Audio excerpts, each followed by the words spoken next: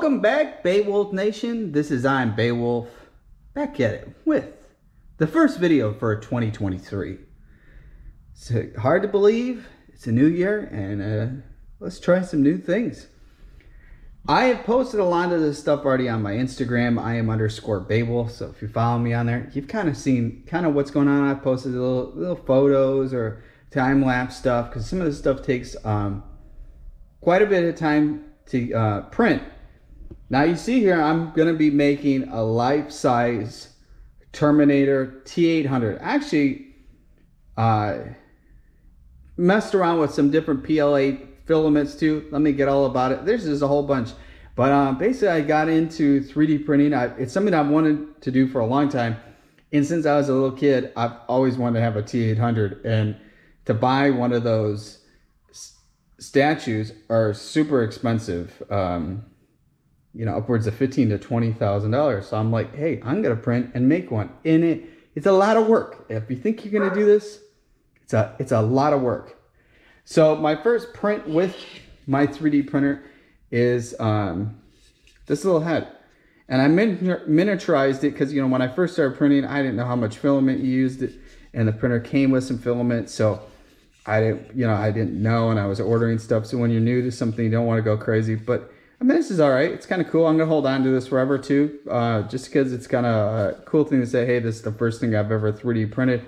And you can obviously see I'm excelled on my experience in a very short period of time. I would start printing a whole bunch of stuff, and there's a whole bunch of projects, and then a lot of stuff too I'm actually going to be selling, starting like an Etsy store, possibly selling some stuff, or just, you know, kind of have the social media, so I might do it on there, you know, doing something on Instagram or something where we can do transactions. Anyways, I can't wait to 3D print the full T800, and I plan on building them and selling them. So right now, this is kind of what it looks like when you pull it all out. This different color filament.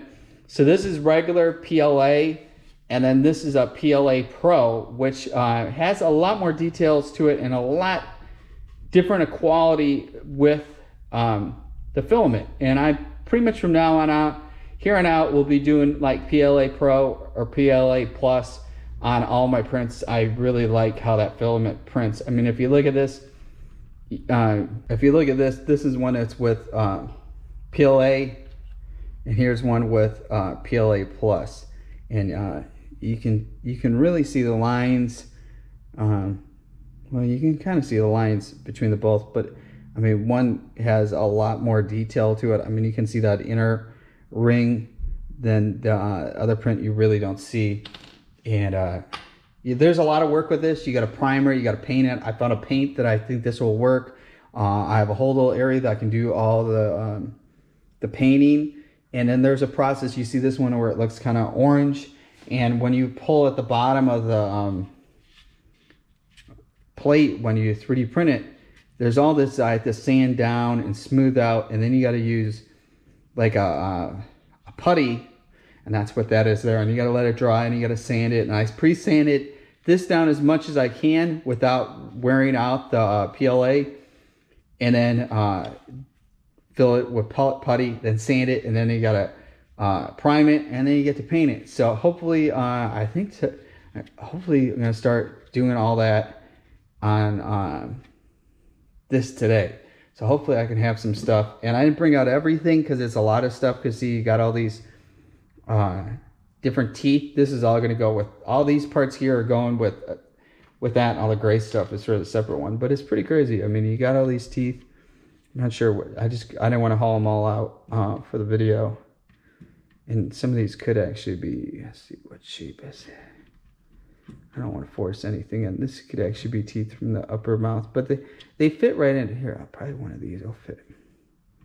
My luck is the ones I bring out are not for this. And it kind of goes like that. I mean, a lot of this, you want to be careful. You got to sand this all down, paint it. I got what I think would be a pretty good teeth color. Yeah. I think I grabbed other ones for the upper part of the mouth. But you have all that, and then you got all the details with the CPU. I'm gonna paint this, and then it's cool. It goes right down. It actually would go that way down. Then you got this that lines up going in there, just like how the director's cut of Terminator 2 was. Then you got this cap, so it gives you that, like, really, look at the details of this stuff. So you have, like, this would be the eyeball that goes in there. Then I have a whole LED lights, so I'm gonna hook up where this lights up. And then this is just supports in there that you kind of have to have it because of how shaped this whole thing for the CPU is. And I had to rip those all out right after the print. And then you got to set up all this stuff. And then these are like the side pieces. You got to sand those all down so they well, this one actually goes. So you got to still, I got to still sand down there. It's starting to fit up in there. And I think I'm going to do stuff. I'm not sure I'm going to hook up the whole light. So I got, like, you can see these little holes right in there. I have little magnets that I might use. I'm not sure. I'm kind of figuring this all out, how I have to want to do this. It's all kind of new to me. And then I've done some sanding, and then you got to do some putty at the bottom of this if you want to just smooth it out, make it like really nice. And there's a lot of details. I mean, it's really hard to see here, but there's just a lot of details. So I think this one I'm just going to print is just a full head and just have this as something to just have sitting on my desk or something. And then I'm going to build a whole, everything else. I had the whole feet printed. I didn't want to bring them out because it's kind of just, it's all in bags organized. I don't want to mix it all up, but I have everything to print the feet. So basically what I've started doing is I did the head, and I don't want to go down. I want to start from the feet up to get an idea, and I have to build a whole platform that it stands on. And I didn't want to make it go in the opposite direction. It would make zero sense with doing that. So and then you can kind of see here, this is what the lower jaw is. It's actually still it hasn't dried, so that's why I have it sitting. I just did this right before the video, and I got to sand it down.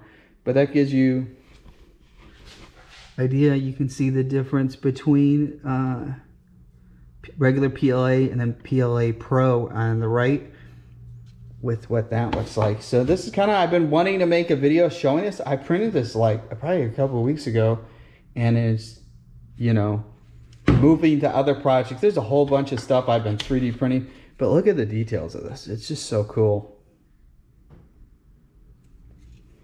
I like to have something too where this could have like a backpack, and then like somehow the head, like a spine part, like hooks onto the backpack, so you walk around and it looks like you like have the Terminator with you, but it's like you took it along.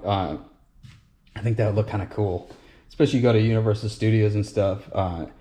Terminator 2 3D ride was probably one of my favorite. I remember going there in 2018, not knowing it was ended, and I was so disappointed to see that there was, at the time there was nothing there, and then they got the Bourne identity thing they got there. Is really cool, but definitely missed the Terminator. I remember being there when I was a kid, like I think a couple days right after it opened, and I think it was a day or two right at when it opened. I remember how cool that was, that I was like so impressed of what they were doing. But this is kind of what I've been up to. And there's a whole, I got like this life-size G.I. Joe laser rifle that I actually have printing right now. And I gotta have to paint that. And I got some like G.I. Joe classified vehicles that I'm printing right now. And then I got like regular old school G.I. Joe. Some are actually in classified size. And then the old school 4-inch G.I. Joes. And I have like a Ghostbusters cell phone trap. It's a ghost holds like your phone or like your Xbox controller, your PlayStation controller. So like that's after when I'm printing this rest of this laser rifle, then I'm printing a whole bunch of those, and then getting those all ready, and the ghost glows in the dark. And this is just a lot of fun. There's so many stuff to make that I have right now that it's like I have to have a game plan now instead of just jump. What I've been doing is like printing one thing, then jumping into some other project. Like I'm trying to do a bunch of stuff at once. And I got another 3D printer on the way.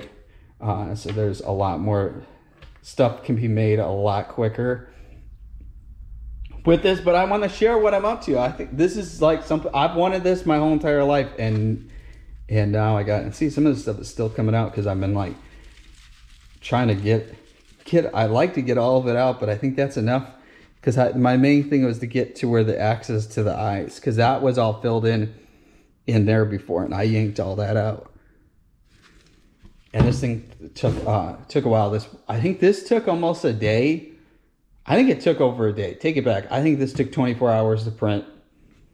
And then I had this rear receiver, this G.I. Joe laser rifle. It's a 23-hour print, and I think right now we're halfway through where it's at being printed. So I'm doing a whole time-lapse video with that. But I figured to share this stuff. I think it's really cool. This is the eye, some of the teeth. It's pretty wild. And I got sand those down and primer them. I'm hoping to paint this stuff. Hoping to paint the teeth tomorrow. That's what my goal is. I think I'm going to start painting something. Something's going to get painted. I want to start seeing more of a process than having it, but you got to be patient and not just rush to something, because it's hard to go back once you start painting. But I want to share what I'm up to, and I'll share too once the Etsy store is figured out what I want to call it, what I want to do with that. But I figured to share this. This is just so cool. It's so wild. I actually can show you. I just quickly slipped that in, and that's what it kind of looks like with the head assembled. You can't move the jaw. There's like a bolt that goes in there that locks in place, but it's kind of silly seeing it without teeth. But it also shows actually how big this is. This would be, if this was real coming at you, yeah, you definitely want to get out of that area. This is a really big robot head. Pretty crazy. This is surreal. I tell you every day when I see this, it's surreal that I have this. If I could have told my younger self that later in the future I was going to be making a Terminator T800, I would not believe it. I would say that is so not true. And it's crazy with what technology has now and what you can make and then put in the time into stuff. It's definitely really cool. I have a lot of other stuff, life-size stuff I want to build.